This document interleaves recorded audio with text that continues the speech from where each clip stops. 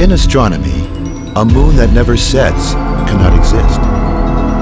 Cannot exist? That's right. Stars travel the sky by catching the winds of time. But this moon isn't affected by time. It never moves day or night.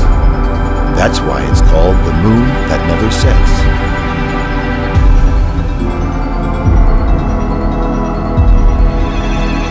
After counting 108 years, when the moon that never sets glows red, a moon child descends upon the earth to fill the world with holy bliss. A poem of yore telling the fate given by the moon. However, what we really get is the spawning of destruction and fear, that is, the Black Monster. Black Monster.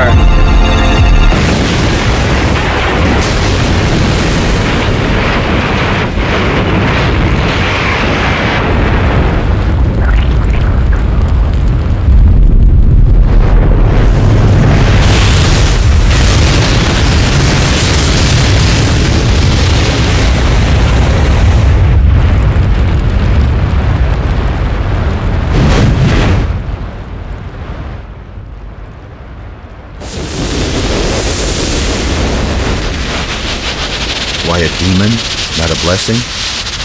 What does it mean? The mystery has yet to be resolved.